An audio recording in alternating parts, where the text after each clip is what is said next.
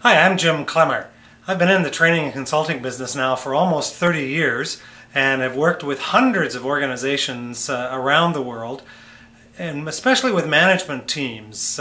Moose on the Table is actually my sixth book.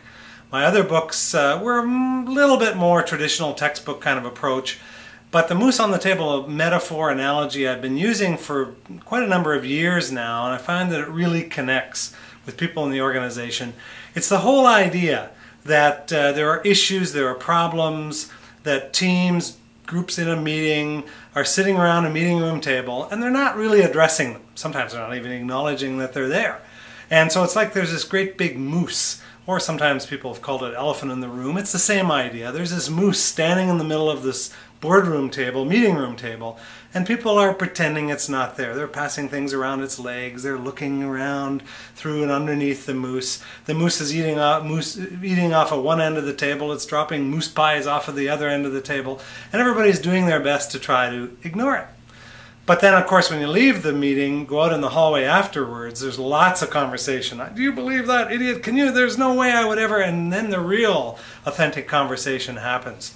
So with Moose on the Table, I've taken a novel approach, which means using fiction, a story, tried to make it an edutaining, some fun, a couple of twists and turns, but also really making it a composite of typical managers in many organizations who are going along to get along, as Pete Leonard, the central character, has been doing, and not really addressing many of the Moose issues. And as a result, the organization is sinking deeper and deeper into problems and difficulties.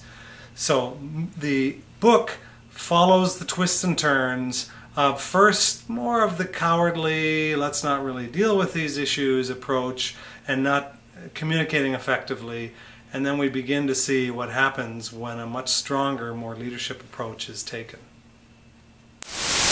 Chapter 1, Running on Empty. Here's where we really meet Pete Leonard, the central character throughout the book, and we really get to know him. And we also get some sense of one of his philosophies that he's drifted into over the last couple of years is going along to get along. And it leads him to some health problems, leads him to some self-medication habits that he's fallen into. Again, we can see fairly easily how that can happen, and unfortunately, it's not an uncommon story. We see as well that Pete's tendency is to avoid conflict, to not really want to deal with issues. And so we get a bit of an inkling into how his failed first marriage collapsed because of some of that. As well, we can see how he's gradually slipping into what I think of as a courage deficit by not really confronting issues.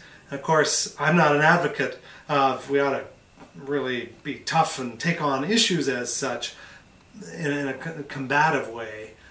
But by slipping away from them, by really running away from a lot of the issues as we see Pete doing, he's really running on empty. And it's like he has, it's let him down, and he's now trying to deal with the symptoms because he hasn't really gotten at root causes.